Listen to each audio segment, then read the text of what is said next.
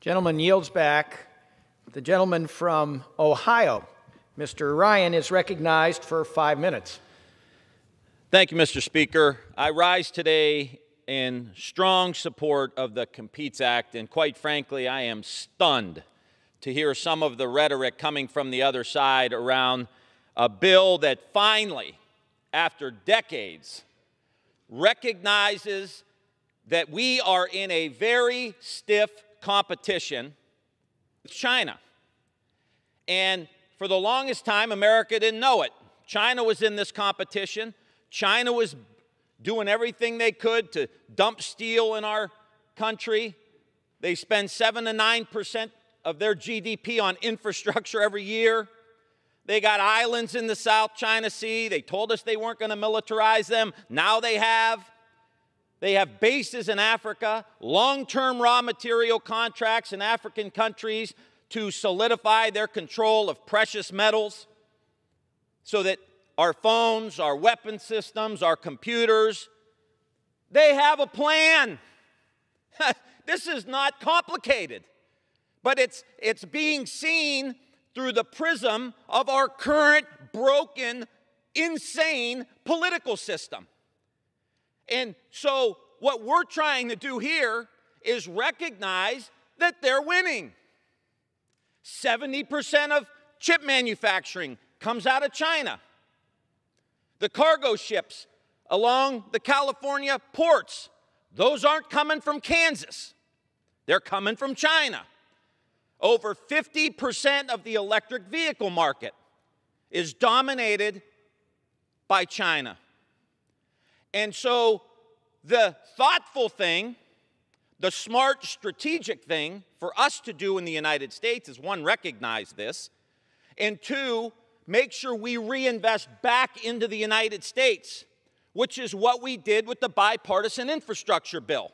20 Republicans in the Senate, led by Senator Portman from Ohio, who I commend for his leadership, said, we got to rebuild our country. Broadband, infrastructure, bridges are collapsing in Pittsburgh. We got to fix this stuff. Workforce development, we got to plug these communities in if we're going to win.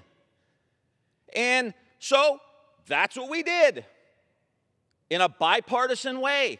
And so the next step is, how do we bring the chip manufacturing back? How do we rebuild the industrial base here in places like Ohio? And that means we have to have a strategy that invests into the country. That's what the Competes Act does.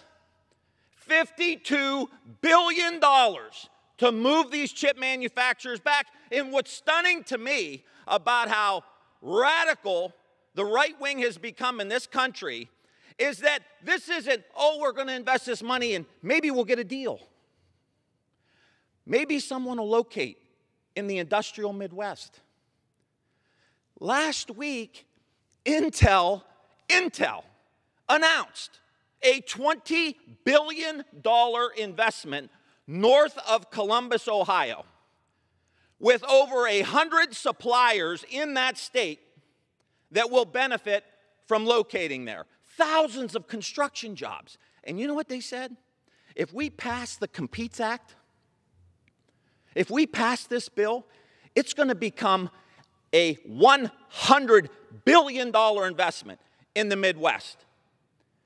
And all we're saying is, if there is nothing we can agree on in the United States Congress, I hope that it's this bill. I hope it's infrastructure. But it's culture war du jour.